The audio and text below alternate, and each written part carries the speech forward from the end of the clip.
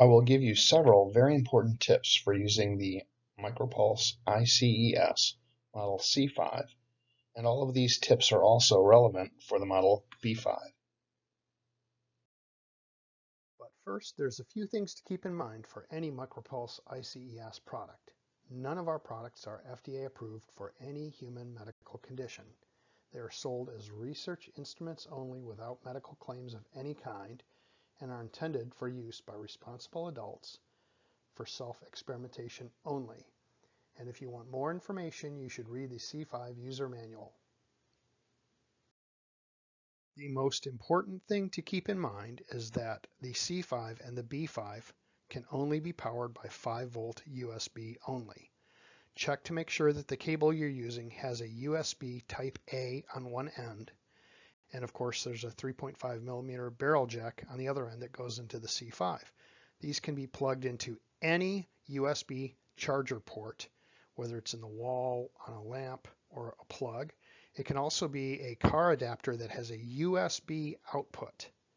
As long as you do this, you'll be doing 5 volts and that'll work for your C5.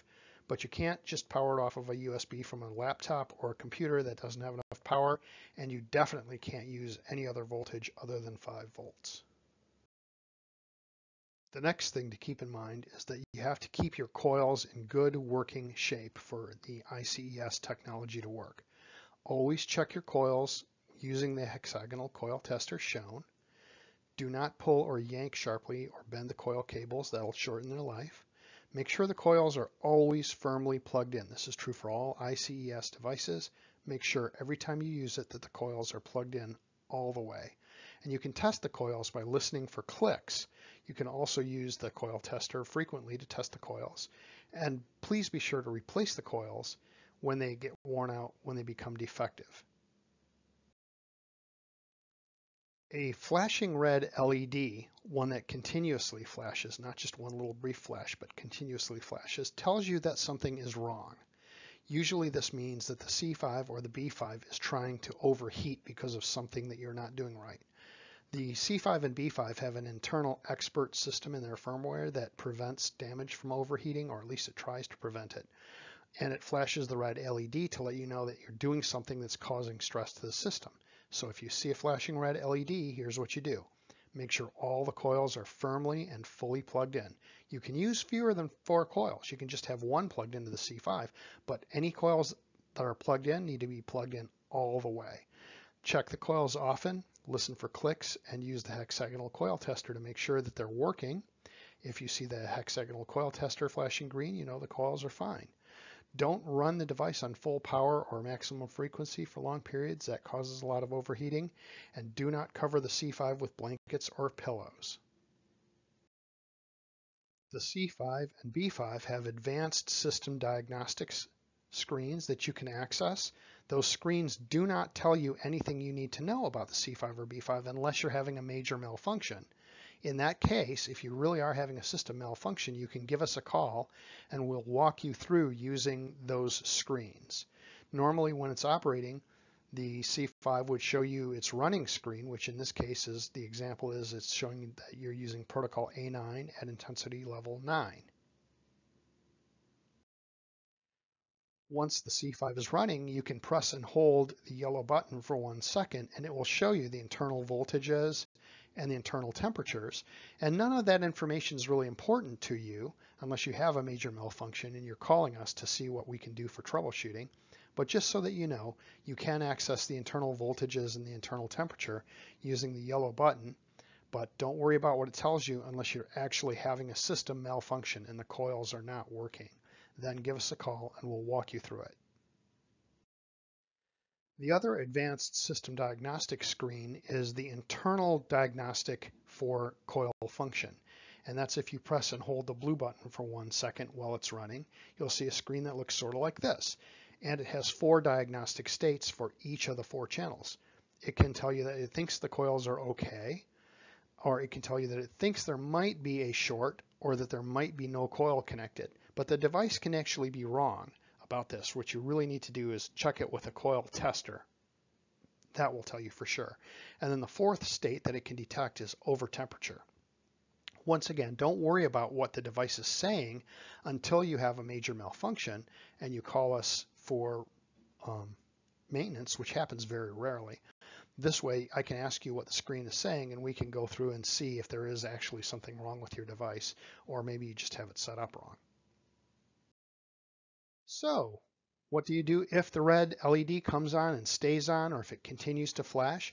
Well, that almost always means that there's an overtemperature condition on one or more of the channels.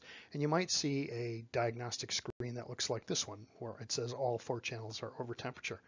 The basic thing to do here is make sure the coils are plugged in all the way, make sure they're functioning, but most importantly, turn the system off and let it cool down. And it may be that you're running at too high a frequency or running at too high a power, or that one of the coils is defective, but plug the coils in all the way, let the device cool down, and restart it and see if the condition persists. If the condition persists, try running it at a lower intensity or a lower frequency. And if the condition still persists, then you can contact us for troubleshooting. Every now and then we have somebody call up and ask, well, gee, why can't I just run the device at full power and full speed all the time with a maximal load? And the reason for that is that the C5 is a scientific instrument. It has not been child-proofed. So it requires a certain amount of adult discretion and common sense to use. There's many other products like this, like you can't take your car out and run it at full speed all the time. You can't turn on a stove and run it at full heat all the time. There's many appliances around the house where you have to use common sense and adult discretion and judgment. And the C5 is one of them. So every now and then we have somebody who's been convinced by some other PEMF marketer that more power is more effective, that you have to use the maximum amount of power. And this, of course, is nonsense. There's no scientific rational basis to think that more power makes PEMF work better. In fact, all of the information that we've ever collected, all the papers that I've ever read, indicate that when properly designed, PEMF works best at very low power. So you want to use it at the lowest power that's effective. You don't want to just crank it up. And there's really no need to do that very often. Occasionally you do need a little bit more power for some period of time, and the capacity of the device is built to allow you to do that. But if the C5 tells you it's in the danger zone, if it starts flashing a red LED, then you're using too much, and you have to tone it down a bit by reducing the power level or the frequency, making sure the coils are fully plugged in. Take action like that.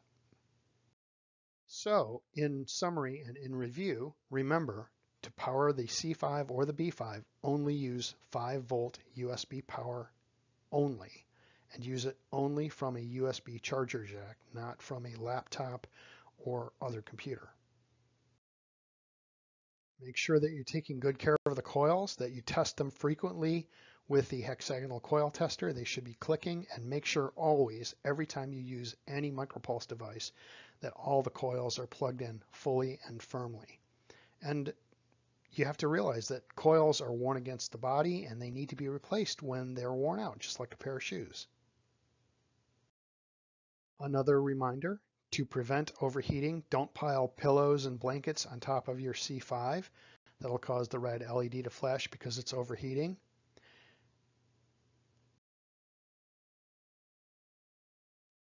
But it is perfectly okay to put pillows and blankets over the coils so that you can get those in contact with where you need them to be. So make sure that the C5 unit itself is out in the open with air circulating around it to keep it cool, and always make sure that all the coils are plugged in fully and firmly. Thank you for listening, and hopefully this will help you get the most out of your Model C5 or B5.